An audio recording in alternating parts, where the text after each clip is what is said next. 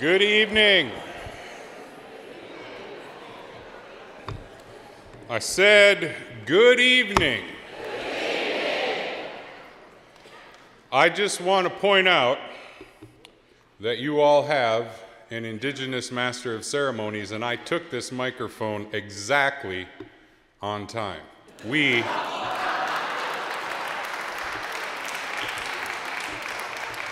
We are breaking stereotypes here today.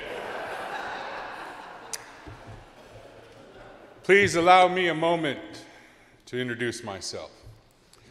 Aho, Kundamante, ni Dijinji Makwa, Jimber Jacobs, ni Tak de Langamau, ni Mexicanu, Nakakosatawa, Kundamante, and Nishik, Wewenet.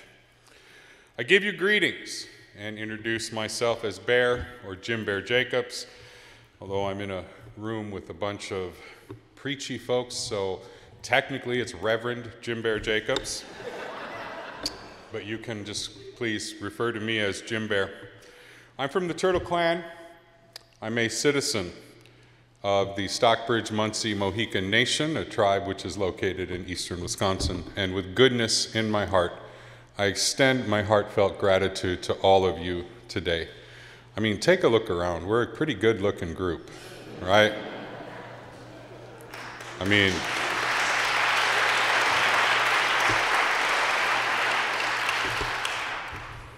wait till you see the Sounds of Blackness take up here. They're fit. I mean, they're all in white. Their fit is just on point today.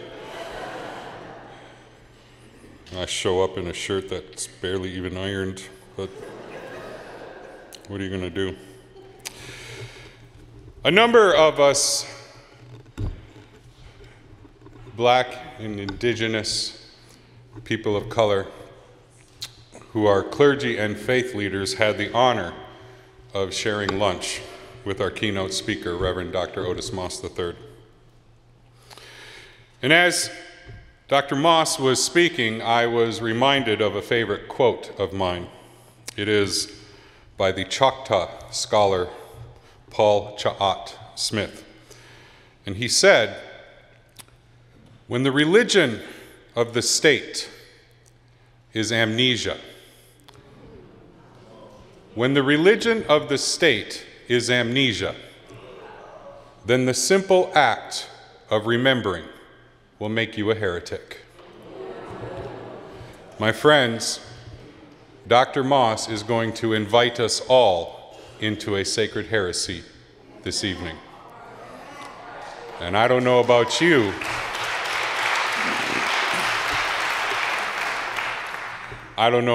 but I am here for all of it. We remember the trauma that we all felt viscerally in our bodies 3 years ago today. And you know if the visions of our forefathers in racial justice, the visions of our grandmothers who fought diligently for our existence, if their visions were realized, none of us would know the name George Floyd. None of us would have cause to gather today. And so tonight we will be invited through prophetic word into the heresy of remembrance, remembering that our work is far from finished. And it is in that vein of remembering that I want to take a moment and acknowledge.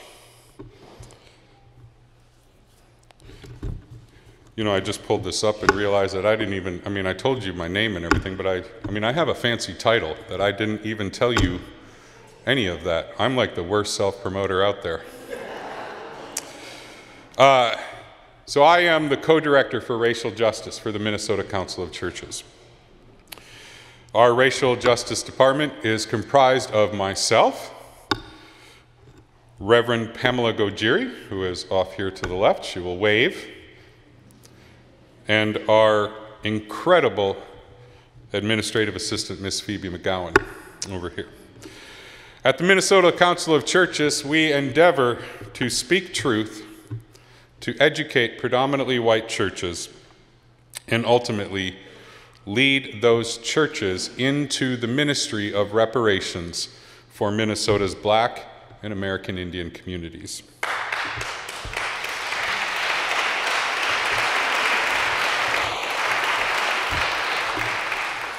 You know, it's just a little thing we're doing at the council. Reparations, like we're going to knock that out by the end of the year, no problem. In that vein of remembrance, I would like to state that as the Minnesota Council of Churches, we remember and acknowledge that we are located on the contemporary and ancestral homelands of the Dakota people. We are gathered right now in close proximity to the territories of the Anishinaabe and the Ho-Chunk peoples.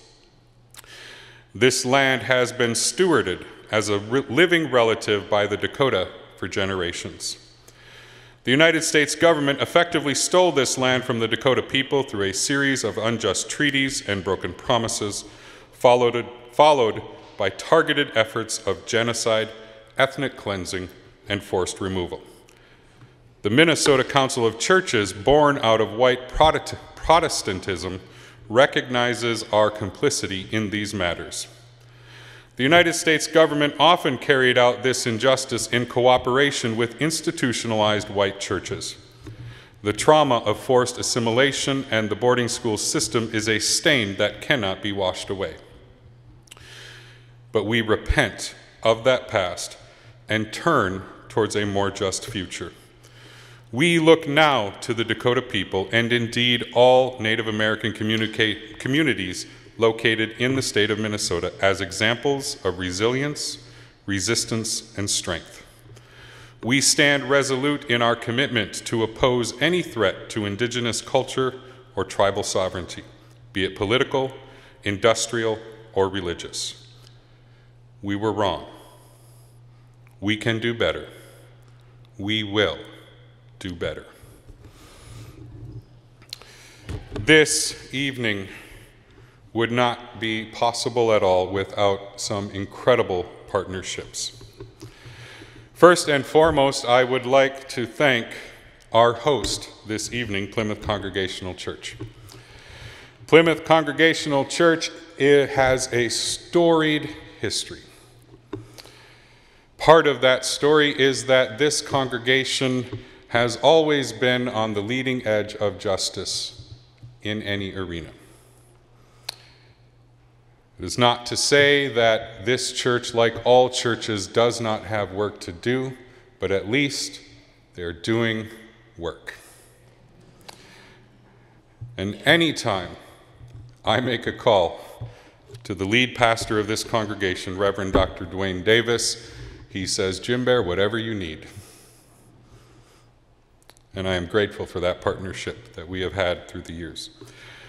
We also received some generous sponsorships for these events from the Minneapolis Foundation and the Community Renewal Society of Chicago.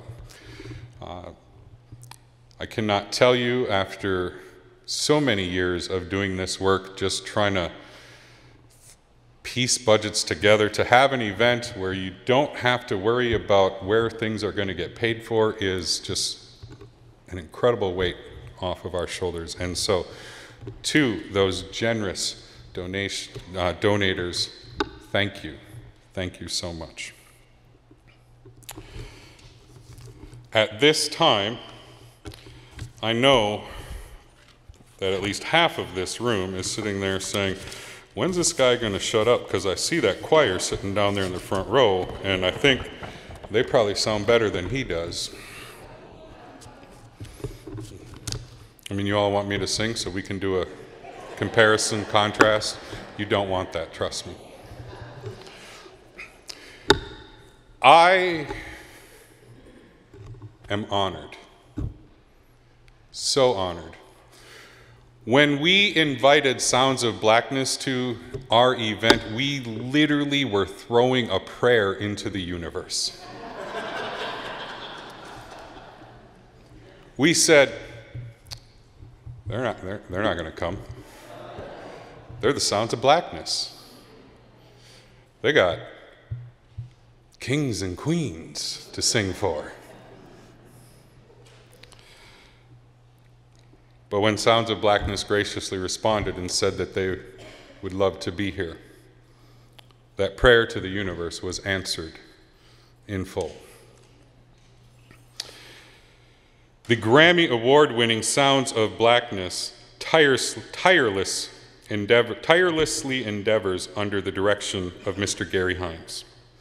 They have performed on 5 continents, from everyone from people experiencing homelessness, prison inmates, orphans, kings, queens, presidents, ambassadors, diplomats, and heads of state.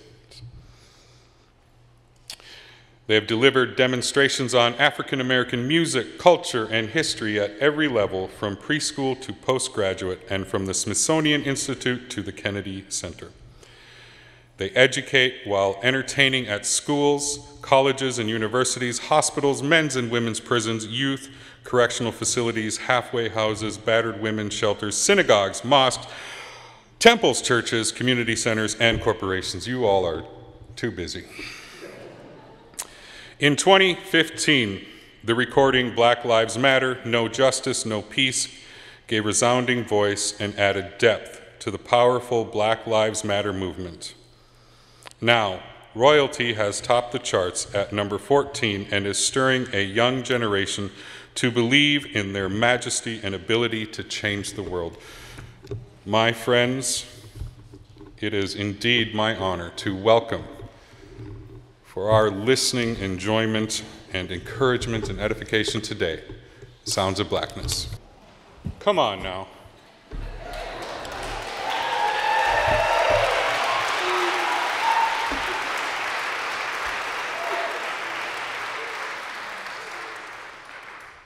There's an old philosophy in public speaking that you never let your opening act outshine you. You better be on your game. That's all I'm saying. At this time, I want to invite to the stage a very good friend of mine, Reverend Dr. DeWayne Davis, who is the lead pastor here at Plymouth Congregational Church, and as I've already said, has been an incredible friend and ally and really a champion of racial justice work here in the Twin Cities for as long as he has been here. Reverend Dr. Davis comes to us through the world of politics and policy, and finally answered the call to pulpit ministry, and we are all the richer for it. If you ever have an opportunity to sit in the congregation where Reverend DeWayne Davis is preaching, take that opportunity. You will not be disappointed. So please welcome my good friend and colleague, Reverend Dr. DeWayne Davis.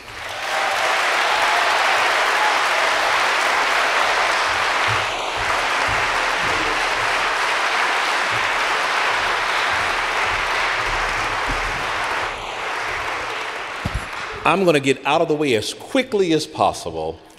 I just want to say welcome. Thank you for coming to our home here at Plymouth. On behalf of the clergy, the leaders, the members of Plymouth Congregational Church, welcome here. For this moment, this is your home, and I am from Mississippi. So when I say that, I mean you hang out here with us.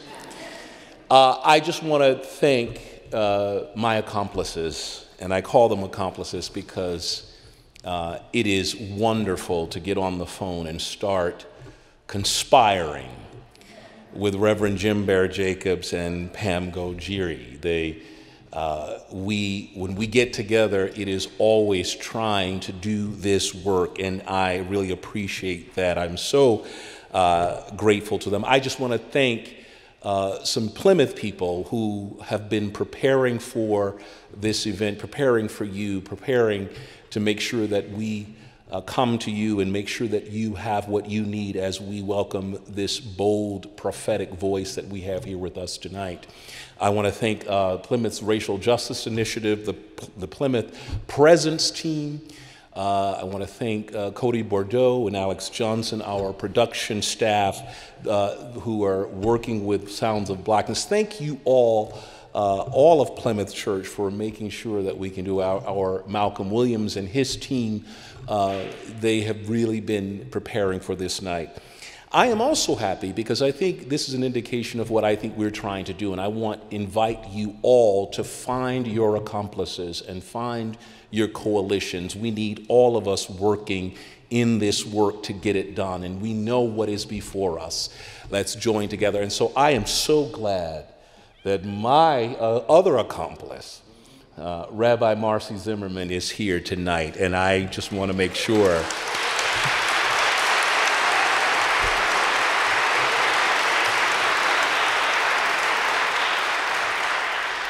when she texts me, I know I have a job. But I am so glad to welcome her to say a few words. Rabbi. So not so many years ago, this beautiful sanctuary was under construction, and the previous senior clergy person here at Plymouth, Jim Gertmanian, called me and said, I know you don't use your sanctuary on Sundays, Rabbi Zimmerman, especially in the summer. Can we come and have Plymouth services at Temple Israel? And without hesitation, I said yes.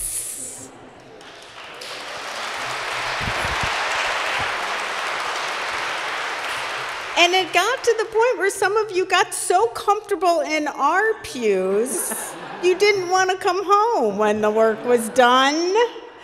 But you did, and thank God for that, because now you have Dr. DeWayne Davis, who is a remarkable human being, an amazing pastor, and a leader next to none. Thank you for having him in this position.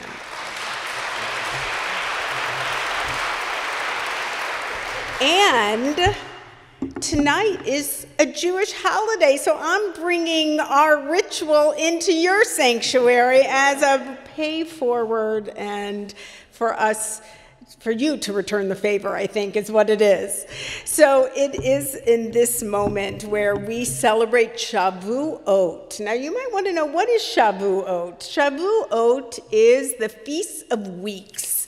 It is the celebration and remembrance of when the Israelite people were standing at Mount Sinai and received the Torah, received the 10 Commandments, which were only 10 of 613. Jews like to excel.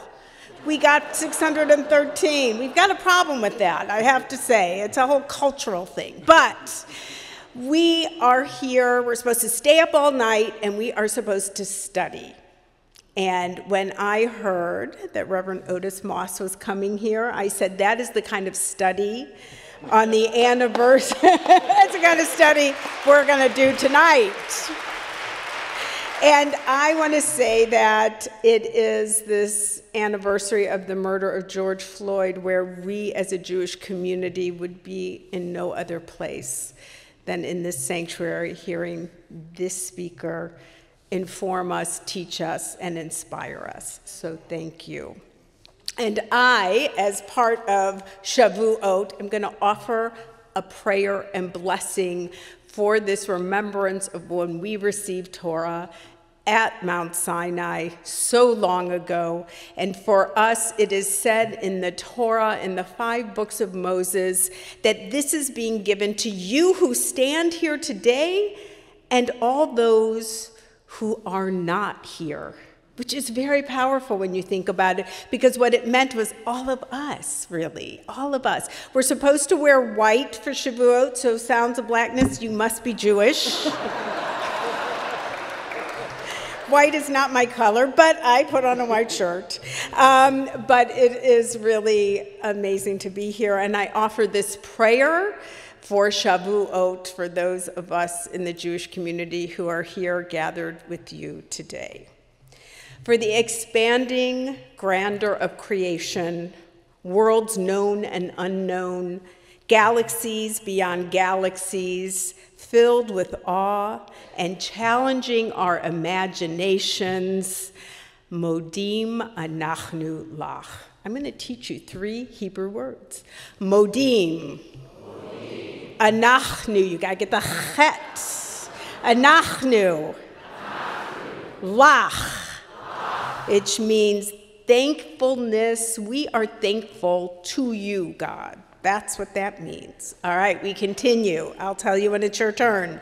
For this fragile planet Earth, its times and tides, its sunsets and seasons, Modim anachnu lach.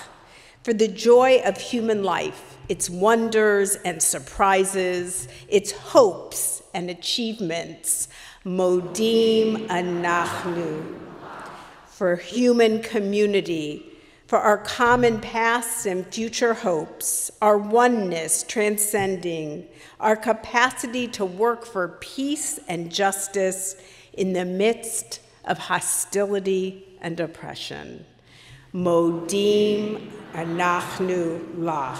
For high hopes and noble causes, for faith without fanaticism, for understanding of views not shared, Modim anachnu lach. For all who have labored and suffered for a fairer world, who have lived so that others might live in dignity and freedom, Modim anachnu lach. For human liberties and sacred rights, for opportunities to change and grow, affirm and choose, Modim anachnu lach. We pray that we may live not by our fears, but by our hopes, not by our words, but by our deeds. Baruch atah Adonai hatov shimcha ulacha na'eh lehodot. Blessed are you, O God. Your name is goodness, and you are worthy of thanksgiving. Amen.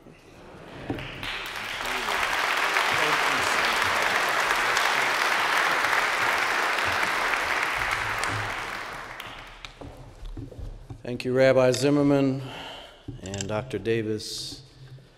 I am the co-CEO of the Minnesota Council of Churches.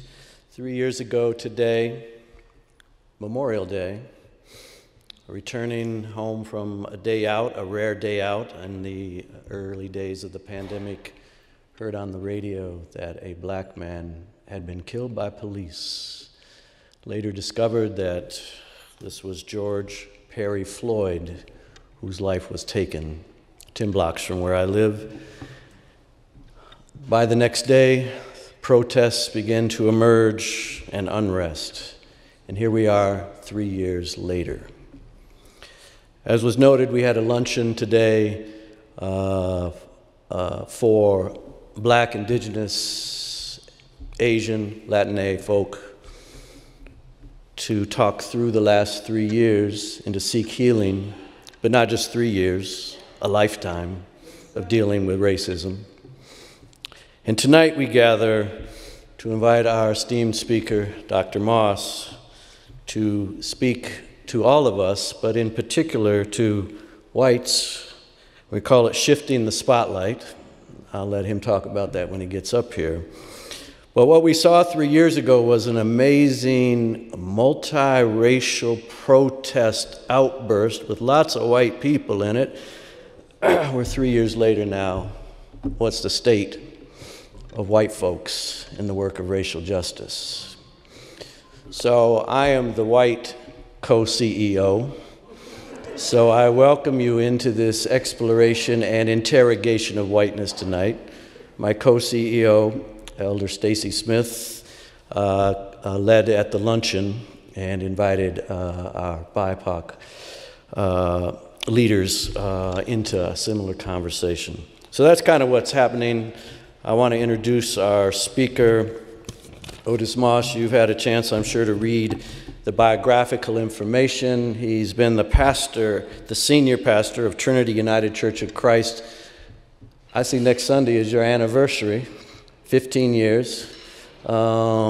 he followed the Reverend Dr. Jeremiah Wright at a very interesting moment when Barack Obama, a congregation member, was running for president. And he's led with amazing skill and wisdom and giftedness. Before coming to this position, I worked in Chicago as the executive director of the Community Renewal Society. My successor, Waltrina Middleton, is with us tonight. And my wife and I attended Trinity United Church of Christ and had a chance to be enriched by that experience. As an aside, one Sunday we were there, the Sounds came to Trinity and sang, and you'll remember this, Gary, because as you were singing, the tape stopped playing, and you were in mid-motion singing, and the Trinity band just stepped right in and carried as though they didn't miss a moment. That's what you get at Trinity United Church Christ. High level of excellence, commitment to community on the front lines of racial justice. Reverend Dr. Otis Moss is a noted preacher. Some years ago, he was invited to give the esteemed Lyman Beecher Lectures. If you're a preacher, a student of preacher, you know that that's an important honor. He's an activist. You always see him out on the streets and things happening in Chicago and around the country. He's a theologian and an author. And it's just an honor for me to have my friend, Reverend Dr. Otis Moss, in the pulpit tonight.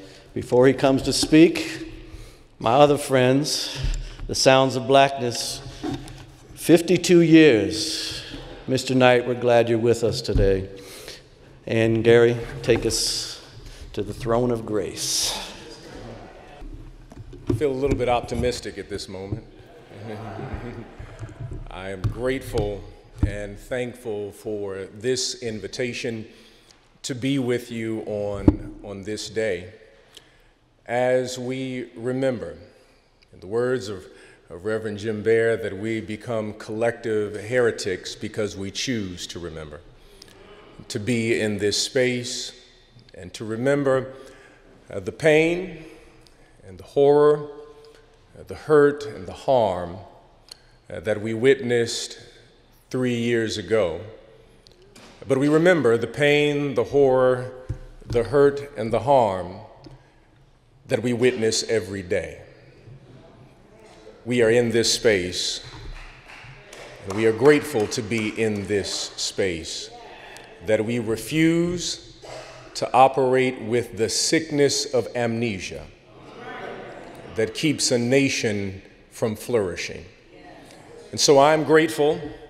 I'm grateful to the Council of Churches for this invitation. I am grateful for my partner and brother in the struggle, Reverend Jim Baer. We thank you for your witness and for your work. I'm grateful for the pastor of this special congregation. Here we are in Plymouth Congregational Church, having a conversation in reference to racial justice. What a blessing.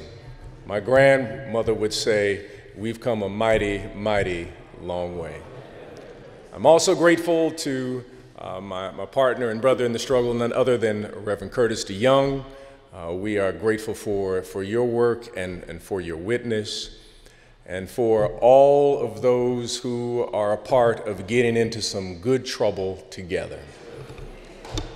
And we are just delighted that you're here. I have to just give a major shout out to Sounds of Blackness, that you all are just something else. I already told Brother Hines, he said, I don't know, I'm just like really super excited just to be in the same space with you all. There's been so many moments at the Sounds of Blackness. Your music and your witness has allowed me to get through some of the most challenging moments in my life. And I thank you for your ministry. You are based here in Minneapolis, but your music and your sound circles the globe. And the beautiful thing about sound, yes. And I believe as science tells us that any sound that is uttered never disappears, it may dissipate, which means that whatever you have presented, whenever you sing a song, it's still circling the globe. And I believe that sometimes someone who is encouraged and they don't know why, they may have bumped into one of your songs and didn't even know it. And so we are grateful and we are thankful on this day.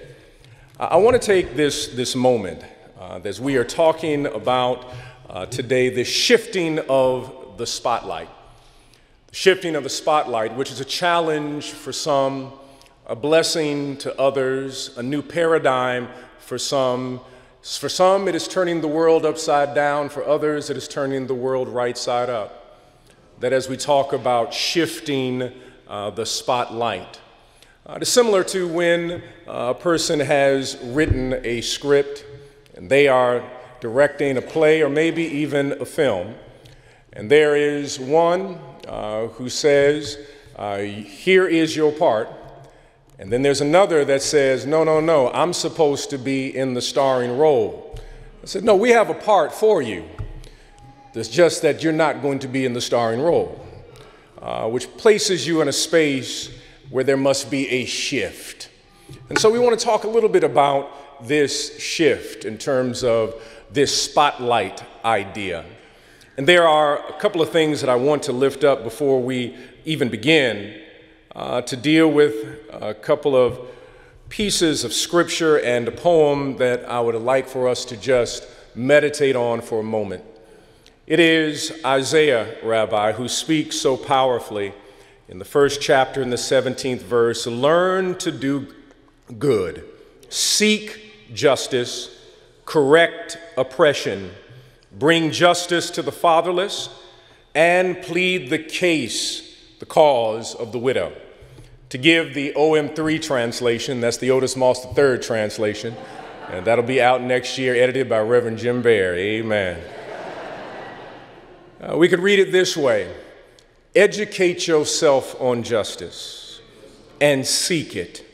Correct forms of oppression and bring justice to those who are parentless, and plead the case of poor sisters in the courthouse. Learn to do good, seek justice. And then there is another piece that I think is appropriate on this day that I want to lift up as we talk about shifting the spotlight. It is a poem by a gentleman by the name of Ross Gay. Ross Gay wrote a poem years ago in reference to Eric Garner. But I believe that is appropriate on this day as we remember as heretics because we choose to build a different world. And the name of the poem is simply A Small Needful Fact. And it goes this way: a small needful fact is that Eric Garner worked for some time for the Parks and Rec, Horticultural Department, which means perhaps that with his very large hands, perhaps, in all likelihood, he put gently into the earth some plants which most likely, some of them, in all likelihood, continue to grow, continue to do what such plants do, like house and feed small and necessary creatures, like being pleasant to touch and smell, like converting sunlight into food, like making it easier for all of us to breathe. A small, needful fact. How do we create a world of allies, accomplices, and co-conspirators who are willing to get into some good trouble or holy mischief? How do we do this? And I would submit that I'm challenged. I'm challenged by the word allies. And the reason I'm challenged by the word allies is really because of history. Because in World War II, we had some allies that decided to change what was written in the treaty. So I'm not sure that we seek allies. And I'm not sure about the word accomplices, because according to the Department of Justice, they usually target an accomplice to cut a deal with the DA. But co-conspirators can't shift the treaty. Co-conspirators don't make a deal with the DA. We stand together because we are committed to good trouble, and we are committed to getting into holy mischief. And so I'll invite everyone that we would be co-conspirators together, not allies, not accomplices, but let us stand before those who do not want to see this democracy flourish in these yet-to-be United States of America. And let us stand together, holding arms, locked in struggle, to say that we envision a world that is not yet, but will be, because we dare have a prophetic imagination. In other words, we envision what has not yet been, but we shall function as if it already is. Because imagination is one of the most dangerous things you can place into the spirit of a child or a people. And we lose it when we are adults. We lose the possibility of imagination. And that is why it is important for us to spend some time with children, because children know what imagination can do. I want to tell you one of the greatest toys I ever bought my children. I have a boy and a girl. My son just graduated from Morehouse, praise God, amen. My daughter is in her first year of college. The greatest toy I ever got them, I was working on getting different toys and whatnot when they were little, but the greatest toy that they ever had was a refrigerator box. Everything we had ever purchased, it was nothing better than the refrigerator box. I'd come in the living room one day, I said, "What are y'all doing?" They said, "We are in a spaceship right now. We're going to the moon." I'd leave out, I'd come back, and I'd say, oh, what spaceship, and where are you going now? They said, "Dad, can't you tell we're in a bus right now?" I said, "Excuse me." I left the room, came back again, and I said, "Oh, you still on the bus?" They're like, "Can't you see? This is a car, Dad." Their imagination was flourishing. They took a simple cardboard box. It became a spaceship, it became a bus, and it was a car. But when we grow up, life knocks the imagination out of us. And we don't even have the possibility to imagine what a nation can be, because our imagination, regardless of where you are in this nation, has been colonized by forces that want us to function under the status quo. We must liberate our imagination so that we can see possibilities that are not yet, but we're going to function as if it already is. That's the power of imagination. And the most dangerous thing, as I stated, that you can place into the hearts of a people is imagination. It is Albert Einstein who said, "I would rather have someone have imagination than genius." The genius can add numbers, but the one with imagination can create new things. And it's more than just adding numbers together, it's being able to conceive. That is why within the Old Testament and the New Testament, you had Imagineers. They were not called Imagineers then, but they were called poets and prophets that used to imagine possibilities for the nation of Israel. Within the New Testament, we have an Imagineer by the name of Jesus, who is imagining new possibilities for humanity. It is imagination that our nation lacks. It is not money, it is not resources, but it is solely imagination of what we can be and what we can do together. And that becomes the challenge. But if we are to look at this idea of shifting the spotlight, if we are to look at how do we become co-conspirators together to get in good trouble and holy mischief collectively? That one must understand that I believe for some communities, the trajectory of African American life, the life of any person of color, any person who is indigenous, any person in this nation, is the recognition that has been on the margins of this world, is that we recognize the beauty, the blessing, and the burden of our position. Yes, that if you are a person that has ever been on the margin, the unique thing that with you live within this nation we call America, that everyone, especially me, myself, as a person of African descent, that we speak in multiple dialects. We are trilingual.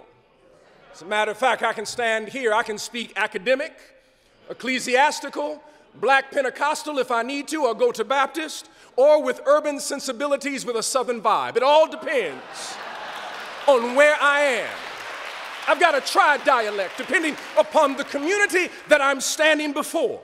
Just like the Sounds of Blackness, they don't just sing black music, they sing within a pentatonic scale and a heptatonic scale. They know how to clap on the 1 and the 3 and the 2 and the 4. So we go. Can you help me out a minute? So those who may be confused about the 2 and the 4 and the 1 and the 3. For those in Plymouth, you probably clap on the 1 and the 3. For those who come out to Black church, you clap on the 2 and the 4. And so, Brother Hines, can you help us out so that we could just do a little demonstration of the difference between clapping on the 1 and the 3 or clapping on the 2 and the 4? All right, can you hook us up right now? All right.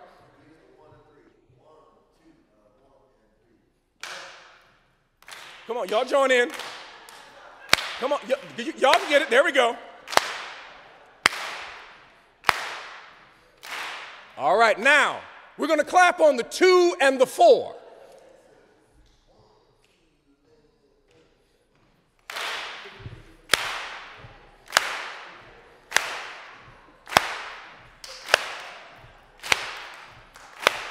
And when you clap on the 2 and the 4, you start putting a little flavor on it. Got to put some flavor within the beats. And so you have two traditions. And the challenge in America is America thinks the entire world should only clap on the 1 and the 3. When the reality is that we have so many people that also clap on the 2 and the 4. And when you create a hierarchy on when you should clap, you end up creating a marginalization of a certain group of people instead of recognizing that you can also do James Brown funk on the 1 and the 3, or you can break down Sounds of Blackness on the 2 and the 4. You can do those things together. And when you bring them together, something powerful happens in the midst of it. Pentatonic and heptatonic. And that is the thing, that those who have been on the margins, those within the trajectory of the African American community, that we are tri-dialectical, we are trilingual. In other words, we have to learn a variety of dialects and a variety of information. But when you only have to learn the 1 and the 3, you're missing out on 70% of the world. For example, that I love literature. I love reading the works of Mark Twain. I love Ernest Hemingway. I love Mary Shelley and Jane Austen. But those are not the only ones I love.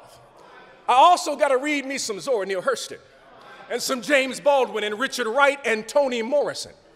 And when you merge the two together, when you got a 2 and 4 and a 1 and 3, you've got a more complex idea of what the world is. And so what I say to you this day is also expand, in the words of Jay Dilla, the producer and DJ, expand the crate of where you pull your music from, so that you can hear more than just one sound, but a variety of sounds.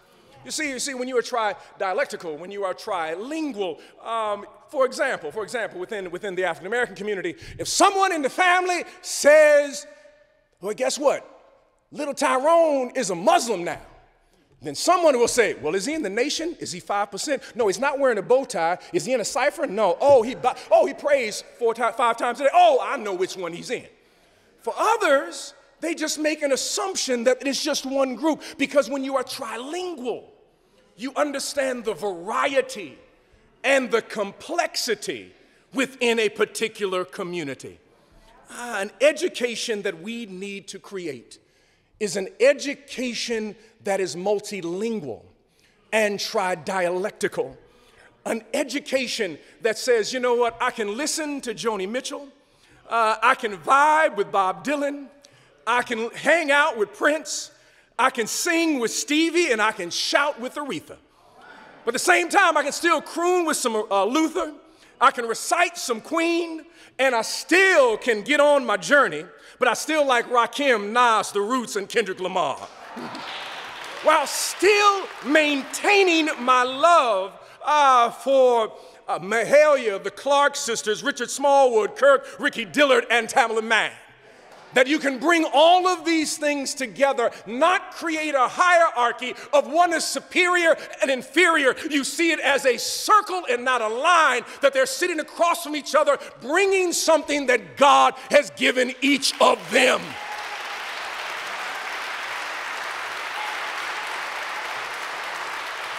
So expand your repertoire.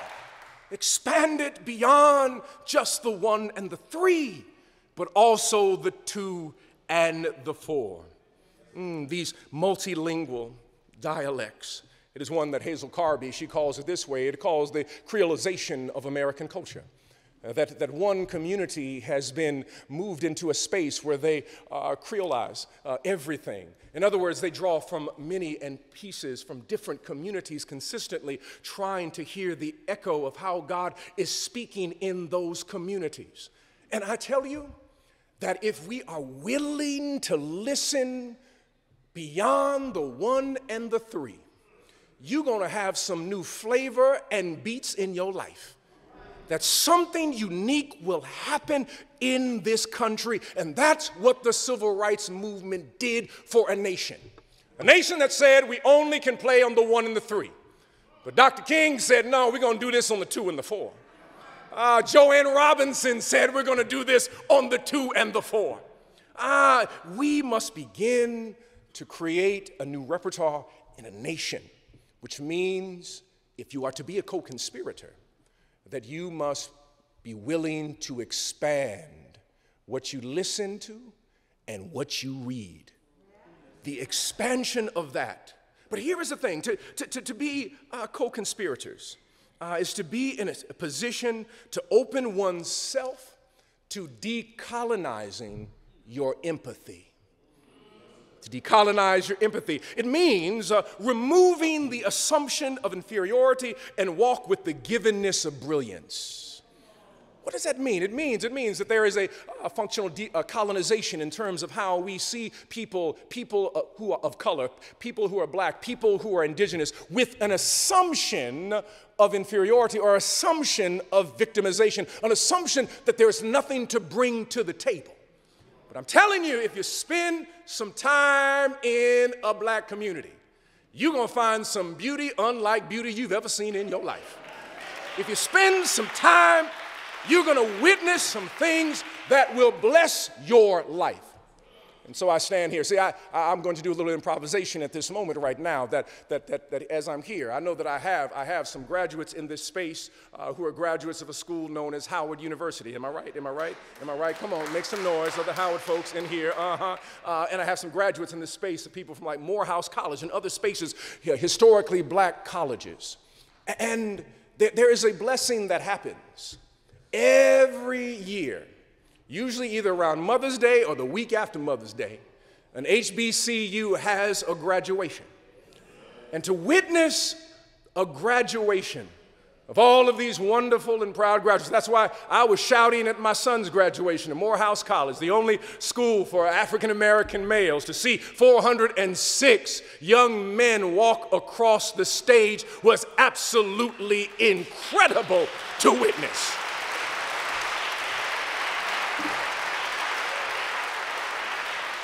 But you see, every HBCU starts out clapping on the 1 and 3. Starts out with pomp and circumstance. But see, they always forget, Big Mama shows up every year. And there's always somebody saying, please hold your applause to all the graduates of the class of 2023 have received their degrees.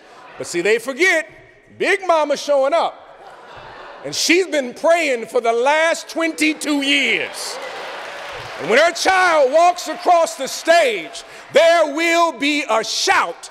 And we go from the 1 and 3 to 2 and 4, and it becomes a Pentecostal revival meeting.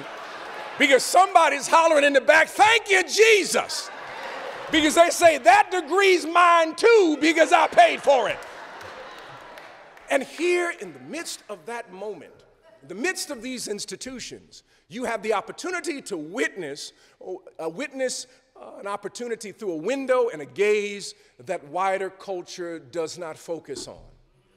Absolute brilliance of young people. I remember when my wife graduated from Spelman, her commencement speaker was Maya Angelou. Maya Angelou stood up talking to all of the graduates of Spelman College. And she says, I want you to know that wherever you go, whether it is in a law school, whether it is graduate school, whether it is some particular job, when you walk through the door, always know you never walk alone. Know to the left of you is your great-great-grandmother. Know to the right of you is Harriet Tubman. In front of you is Mary McLeod Bethune. Behind you is Fannie Lou Hamer. Never walk into a room thinking you are walking by yourself. It's extraordinary. And every young woman in that class remembered the words of Maya Angelou on that day. As a matter of fact, even after the particular the graduation ceremony, you saw a whole lot of sisters said, I can't wait to walk in the room because I'm walking in the room with other people with me. There's this extraordinary brilliance within these particular communities that if you take the time and witness, it will begin to decolonize your empathy, where your empathy will become empathy and not sympathy. And something will happen in your heart and in your spirit where you will no longer look through the gaze of a wider culture, but you'll be able to see through the eyes of the way in which the divine views us all as being children of the Most High God. That is what God calls us to do, to remove the assumptions of inferiority and walk in the givenness of brilliance. The givenness of brilliance, brilliance that is already resting in a community. Instead of rattling off, here are the problems, here are the issues, we all got challenges. But to understand that there is such brilliant and beauty within our communities. I'm reminded what my father shared with me several years ago, Reverend Waltrina, when he talked about the brilliance of Dr. King. He said that many people always want to lift up. He went to Boston. He studied Walter Mueller. He looked at Reinhold Niebuhr. And my dad said, no, that's not where his brilliance came from. If you want to find out about his brilliance, you need to visit Auburn Avenue, the 4th Ward of Atlanta, and understand the community from which he came out of. And in that community, you will witness brilliance that was already inherent. And so my father shared the story. And if I may paint the picture for you, that when Dr. King was about the age of 14, that he would come out of his house. On one side of Auburn Avenue were these middle-class homes. Where on that side, there were the preachers, the doctors, and the lawyers on one side of the street. He comes out of his house, and one side of the street, again, middle-class homes. The person who owns the insurance company, the person who is the pharmacist on one side of the street. But on the other side of the street are shotgun homes. The homes of the domestic, the homes of the ones who sold coal, the ones who are struggling just to make ends meet. On one side, middle class. On the other side, those who are struggling just to make it. That when he comes out of his home, he sees the dichotomy within America right in front of him.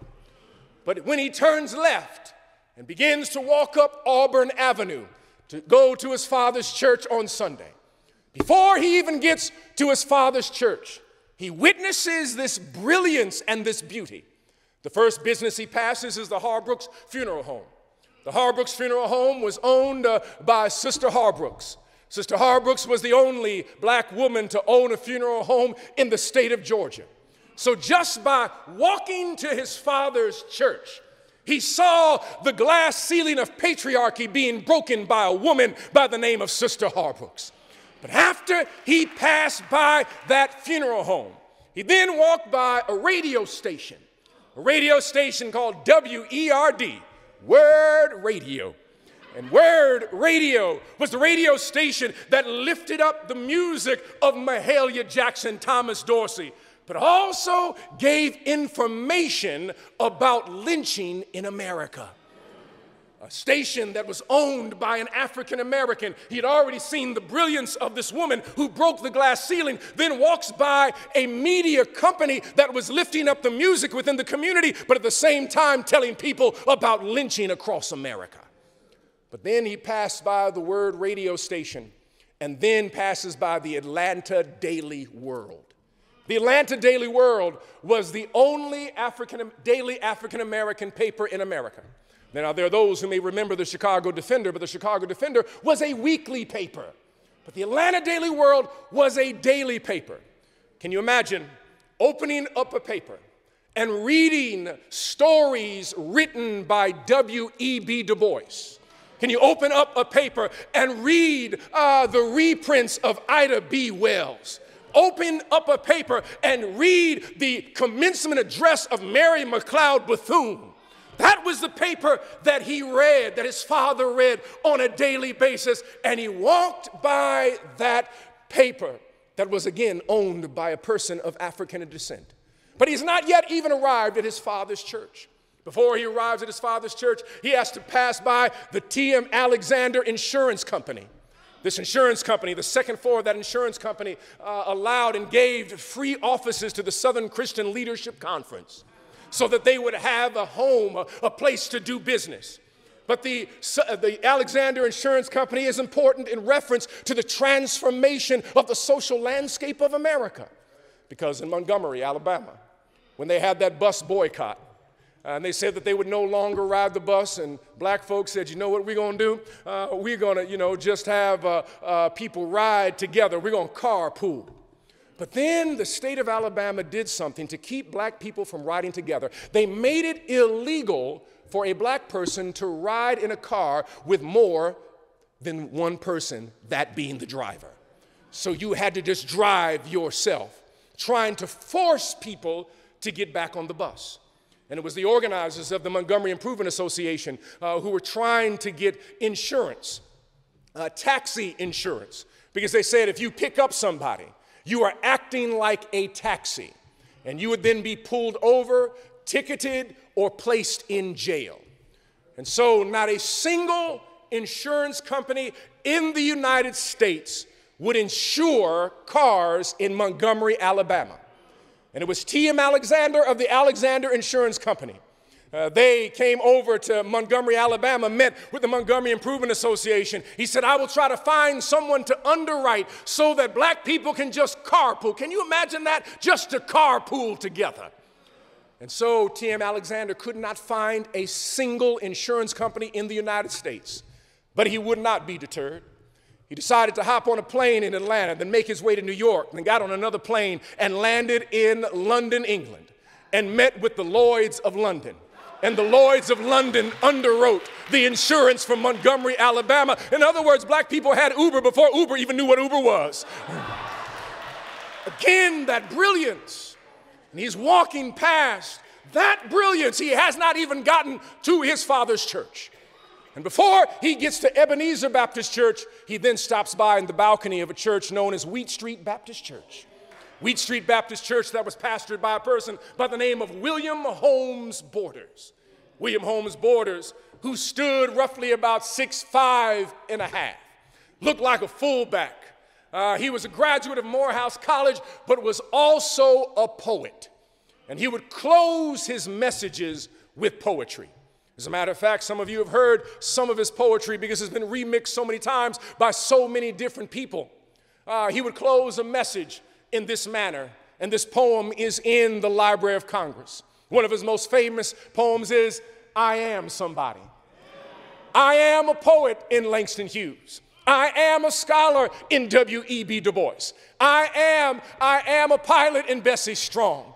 I am a writer in Zora Neale Hurston. I am an institution builder in Booker T. Washington. And it is known that Dr. King would sit in the balcony listening to this man.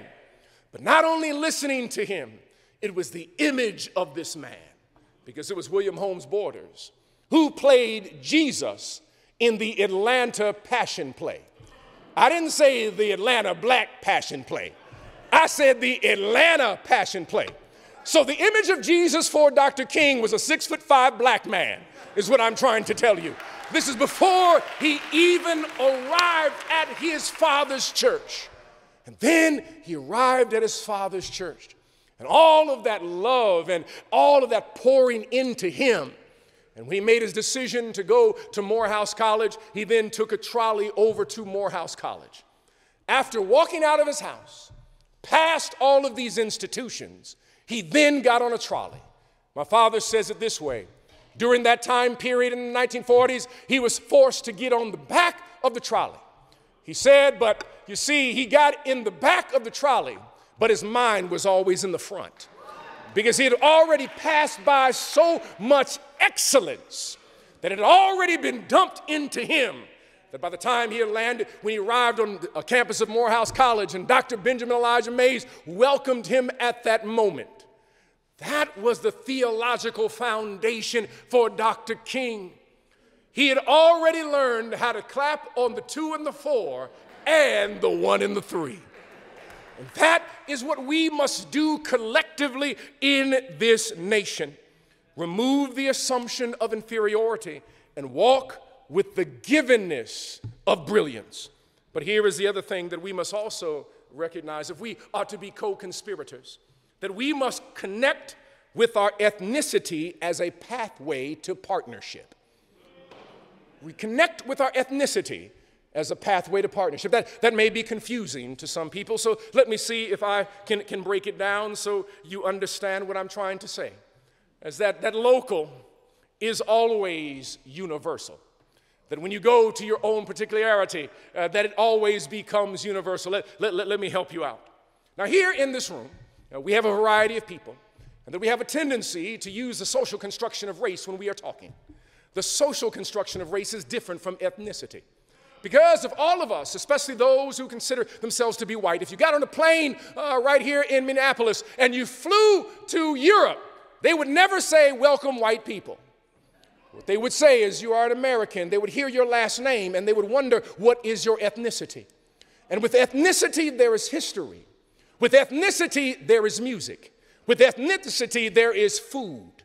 And you see, there is no particular white food. But when you have your ethnicity, you recognize the food and the music and the culture. And when you do that, you find that there is a connection with other people in the process. Because when we reconnect to our ethnicity, we put ourselves in partnership to be able to dismantle things in this nation. And we begin to dismantle the social construction of race because we become ethnic again. Let me help you out. That during the antebellum period in America, the reason that we even have this idea of social construction of race, when people of African descent arrived in this country, they used the term African. And everybody used a particular ethnic phrasing in terms of understanding who they were. And something happened in Virginia. It was called the Bacon Rebellion. That black people and indentured servants, they got together and he said, you know what, the real problem is the person who owns that big house over there. So let's deal with that individual. At that moment, the laws in Virginia changed. And they changed in this way. They did not give different wages for indentured servants. They just gave certain privileges to indentured servants. Always remember that you are not one of those, and they stop using the word African and start using a word that begins with an N. And that then begins that social construction, specifically to ensure that groups of people that had commonality would not recognize their commonality. It is one writer by the name of David Roediger, he calls it the wages of whiteness. As long as I can keep you in a moment of resentment, as long as I can keep saying to you that someone's taking from you, then I can become governor of Florida.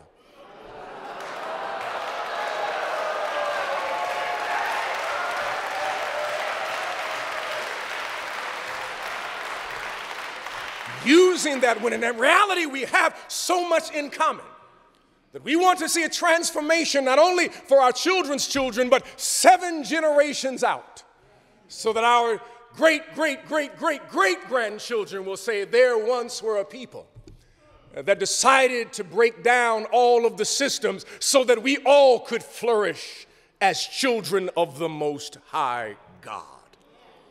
The challenge for us in this moment is when the spotlight shifts, is can we be co-conspirators? Can we be ready when our name is called? Now I have to mention this, Reverend DeYoung. I'm a fan of basketball. I'm a basketball head. I just love basketball, all forms of it, WNBA, NBA, college does not make a difference on the street. I don't care. I love basketball. I do. It's a beautiful sport. It's an elegant sport. It's a creative sport. It reminds me more of jazz than any other sport because someone is always doing some improvisation in the midst of basketball. I love it. I'm like, is this the Monk of basketball? Is this the Coltrane over here? I love to see what people do. But there's something that happened during these NBA playoffs when the LA Lakers were playing. There was a young man by the name of Lonnie Walker IV. Lonnie Walker IV was originally a starter on the LA Lakers until there was a demographic change on the team.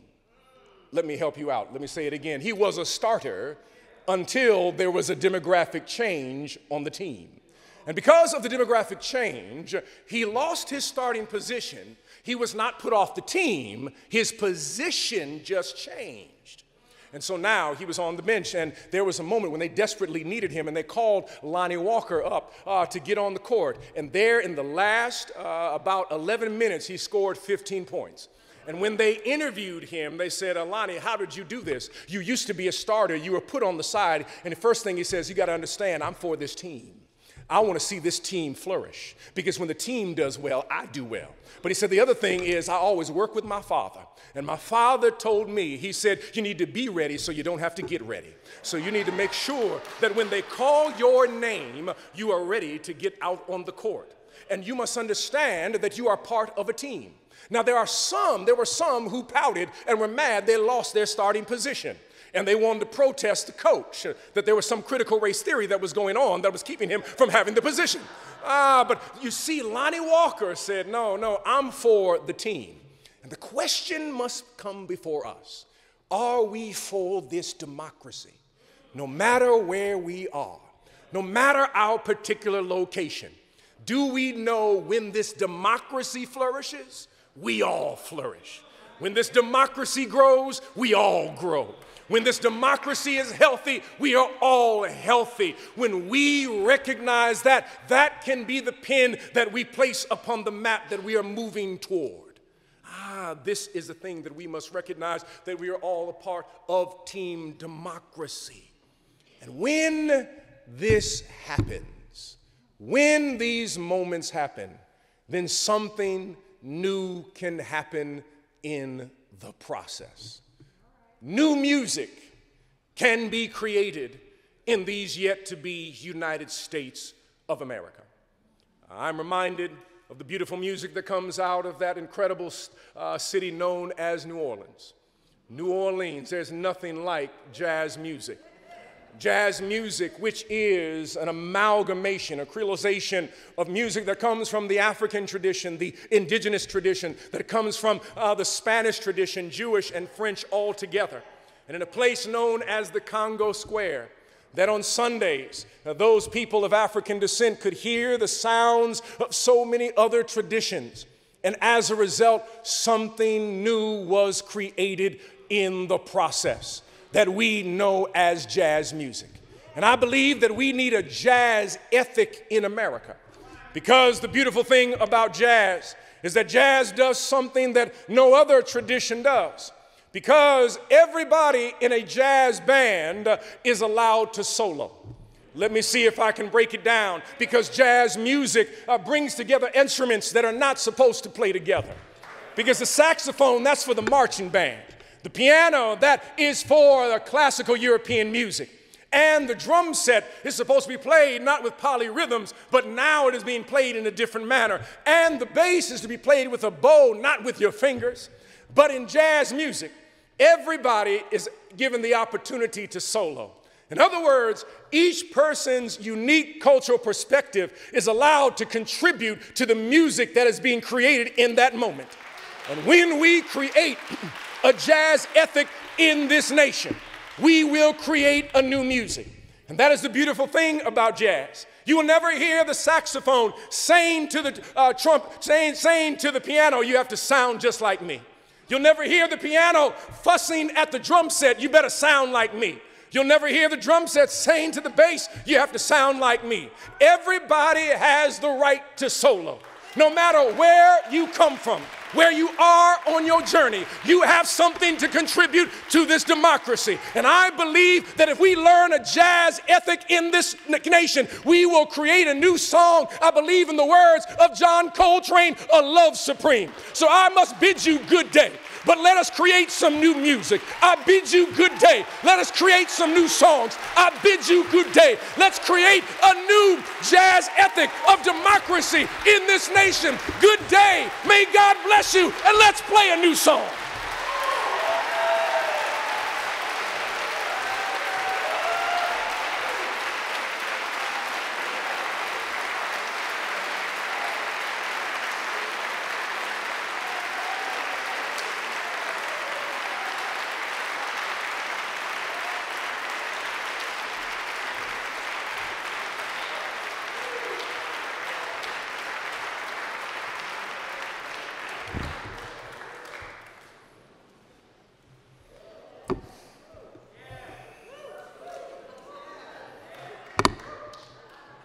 You all been taken to church today. I told you to bring your game. I'm glad you listened to me. Friends, this evening has been the fulfillment of an incredible amount of hard work, planning, prayer, sweat, tears. You being here is just such an incredible validation of the work that those of us who commit our time, our bodies, and our lives to racial justice helps us feel that maybe we can use our imaginations again. Maybe we can live in a world that is not yet. We can live as though we are there. I want to, as we draw our evening to a close, I want to again offer some incredible gratitude. First and foremost, to all of our friends who are part of Plymouth Congregational Church, Reverend Dr. Davis, to all of the staff, Cody and others, and the volunteers who helped make this event possible. Thank you so much.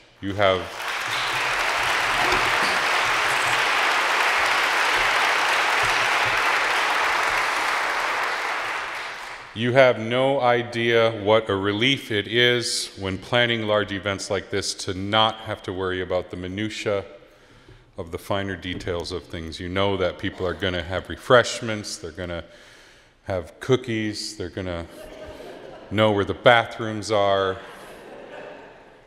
Thank you so much.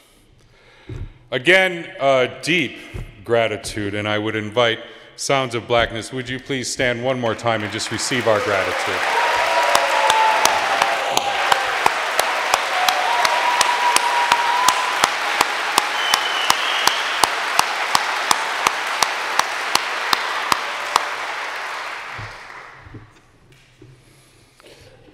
don't know, Gary, was that applause on the 1 and the 3? Was it the 2? Is it... Some folks are still learning. Again, last but not least, Reverend Dr. Otis Moss.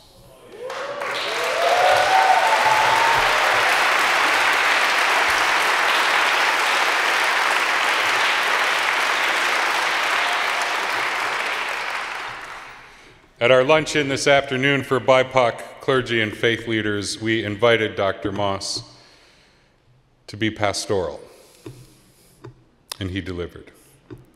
Tonight, the invitation for Dr. Moss was to be prophetic, and he excelled. Thank you. Thank you. As we draw our evening to a close, I would invite you all. Dr. Moss has a book. We have some copies that are for sale that will take place in the Guild Hall. There is an opportunity to have some of those books signed. There is other informational tables and merchandise available in the Guild Hall. Please avail yourself of that opportunity. We timed our event in such a way so that we would not at all conflict with memorials, remembrances, and vigils that are taking place down at 38th in Chicago at George Floyd Square. I would invite all of you to spend some time on that sacred ground, to plant your feet in the space where a child of God drew his last breath, and to open up your minds and imagine a world where we have undone the systems of oppression, where mothers and fathers can send their babies out into the world and not fear that they won't come home.